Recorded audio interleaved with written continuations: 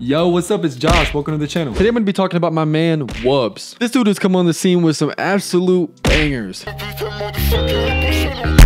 That's one of his most recent songs, 19X, one of my personal favorites. I put together a little WUBZ type vibe that I'm going to be using for today's tutorial, and here's what that sounds like.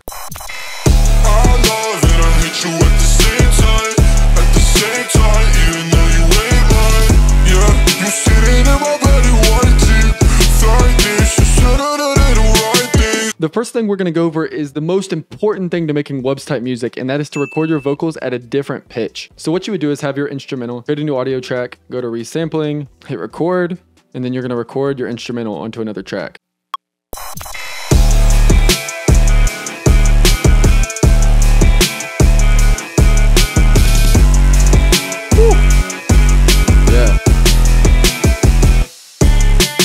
Once you have your instrumental, you would pitch it up, maybe 3 to 5. I chose to do 3 on this particular one. Then you would solo it. Doesn't sound amazing, but it's definitely good enough to record the vocals too. So then you would go to your vocal right here. And as I did, I recorded the vocals at that key. And here's what that lead vocal sounded like. So I applied a little auto tune, and I was at C major. I love and I hate you at the same time. At the same time, even though you ain't mine. For the processing, have this little utility plugin, CLA 76, medium attack, fast release, CLA vocals, giving it that little spankety spank, little bit of de-essing, a little bit of crush, which is just giving it some kind of distortion, saturation type vibe, and then that fresh air, really boosting the highs, giving it that crispiness, little EQ, and then another de-esser. So what you would do is record all your vocals, all your stacks, just like that. After you're done recording all the vocals, you want to mute this and go back to your original instrumental, but now you want to take all of your vocals and pitch them down 3 or however many semitones that you raised the instrumental. Now when you do this, make sure to change your auto tune back to the original key. So if it was in C major, go down 3, then it's in A major. If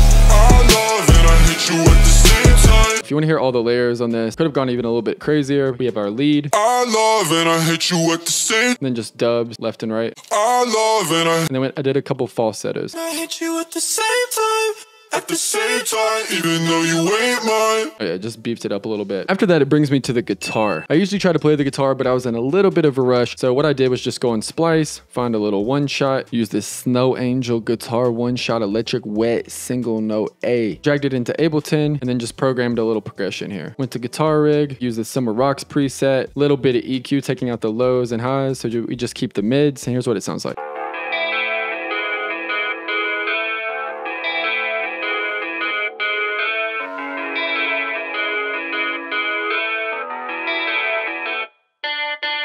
Then I bounced it to audio, and then I have more guitar stacks that are just doing some power type stuff.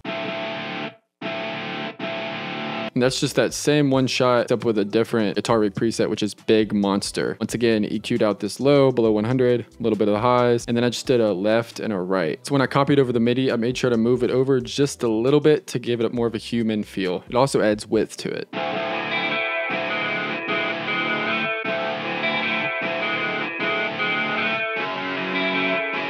Woo!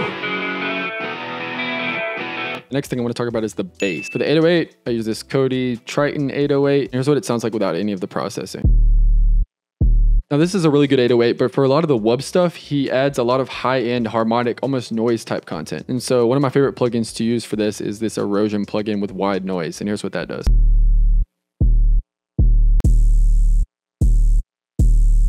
Added a saturator, just beefing it up a little bit. Then I added a little bit more distortion with this temper plugin. If you don't already have this plugin is sick. Settings, and here's what that sounds like. Next thing that brings us to is the drums. And here's what those sound like soloed.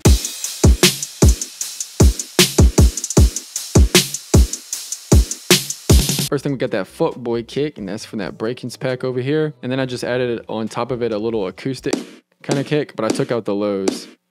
But it just gives it a little bit more of that like kind of roomy type vibe.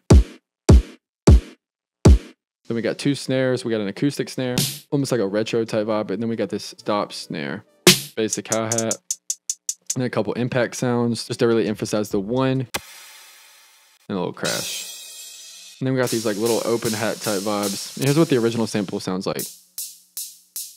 I thought it was kind of just like robotic. What I did to change that is that RC20, distorted it all the way up, added a little bit of wobble. I like doing this on a lot of hi-hats because it kind of makes each note when it plays a little bit different, and I believe it's just a little bit more human. Tone up a little bit and then more reverb to kind of give it. And then for the last part, we have this little glitch sound right here. And so what I did for that was just take this crash right here, brought it over here, reversed it, shortened it a little bit, added a fade. And then once I did that, double clicked on the sound, changed the warp mode to beats, pitched it up 8. And then I went over here to this clip sample offset and then kind of just drew a crazy shape. It was really just random. But that's a plug if you want to get like these glitchy kind of weird sounds. And here's what it sounds like. So, that's kind of basic, but here's with the processing.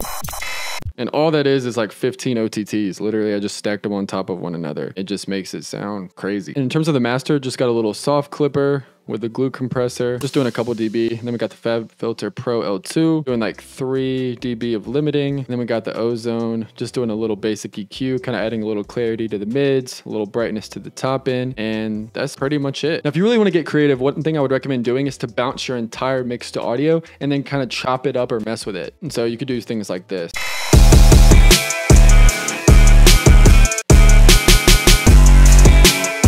You can also make little moments like this. You could take the ending of a phrase or a bar, pitch it up 12, and then reverse it. Add a little bit of fade, and it just gives you a little moment. And that's when you can kind of drop the vocals in there and make that shit sound swaggy.